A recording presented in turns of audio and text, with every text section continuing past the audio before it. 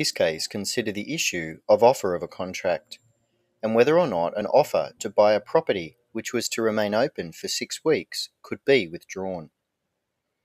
In this case, a man wrote to another man offering to purchase his house, and that the offer would remain open for 6 weeks. However, before the 6 weeks had expired, he wrote to the owner of the house withdrawing his offer. The owner of the house, however, wrote back to the man accepting his original offer.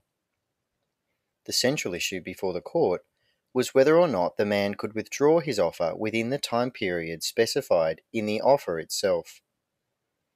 The court ultimately held